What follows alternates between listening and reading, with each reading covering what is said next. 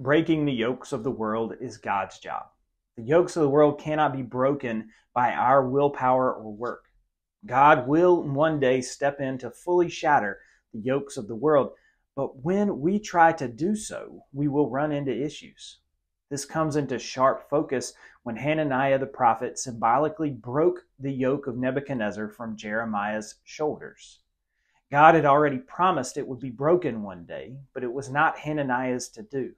And it was not Hananiah's message to proclaim that the yoke would not rest on the shoulders of the nation.